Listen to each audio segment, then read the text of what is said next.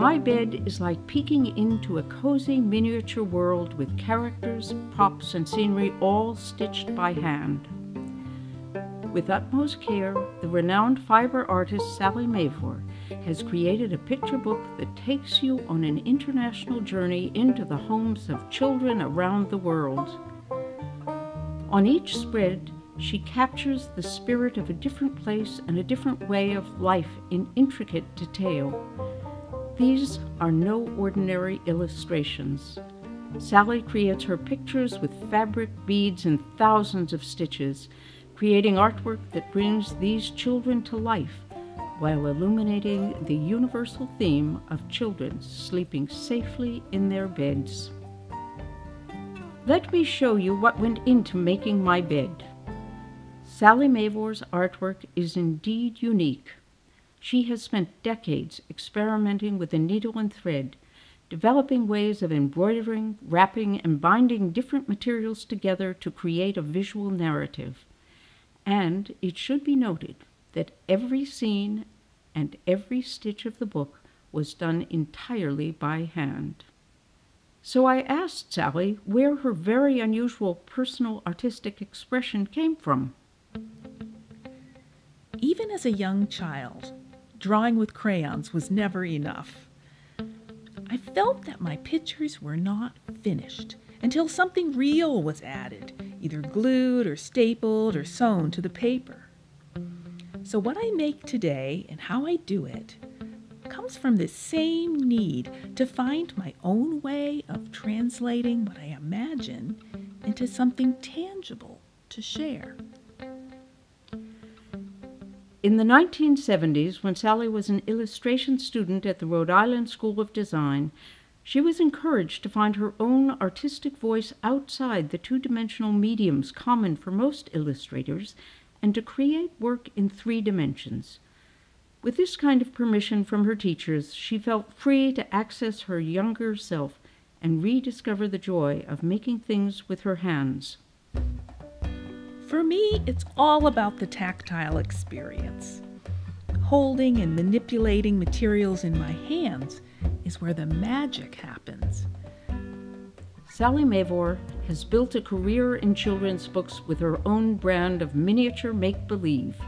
Her desire has always been to make art that connects with people in an intimate way. A few years ago, an editor approached Salley about illustrating Rebecca Bond's manuscript for My Bed, thinking that her artwork would be a good match.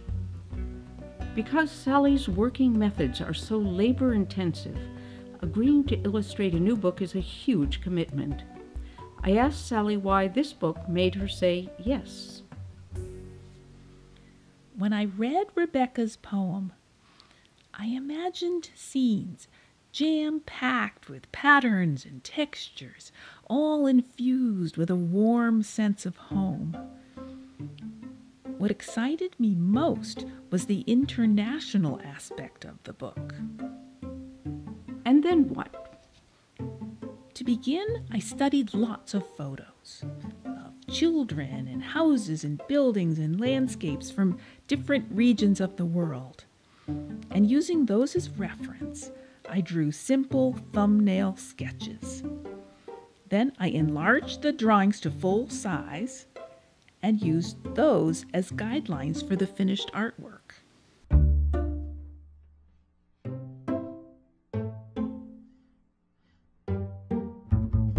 Even before threading the first needle, I spent a lot of time going over in my head how to make all of the major parts so that they would come together in the end. All of the details and color choices came later as I started constructing the pieces. My favorite material is wool felt because it's sturdy and versatile and the cut edges don't fray. For this book, I also picked unusual fabrics, such as 100-year-old age-stained linen that was passed down from my grandmother. It turned out to be the perfect texture for a Japanese tatami mat. Beads are great for adding a 3-dimensional whimsical touch.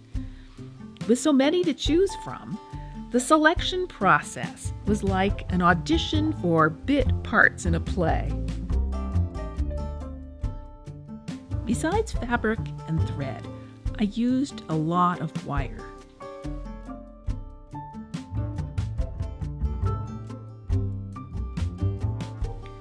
I've spent my whole life collecting interesting small treasures, from bits of wood to metal findings. When I see objects with special features that I think will convincingly replicate something in miniature scale, I put them aside, and sometimes they make it into my artwork.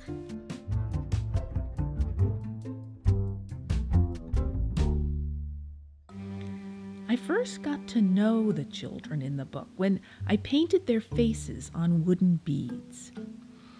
As I continued to make their bodies and sew their clothing, I fell in love with them. Then it didn't matter how much time it took to bring them to life and create the places they call home.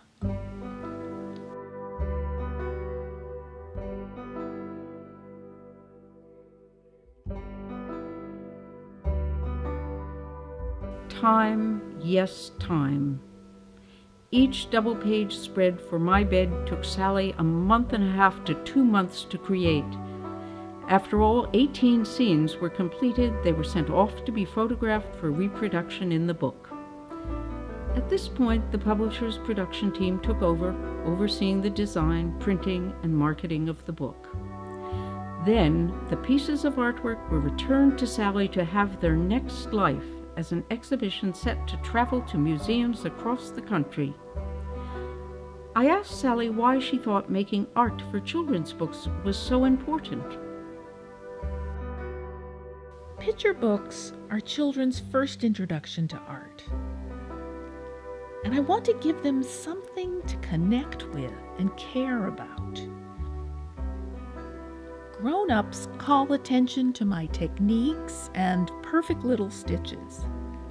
But children respond directly to the emotional impact of the world I create with those little stitches. There is something for all of us to experience, young and old, as we travel the world through the pages of this remarkable book.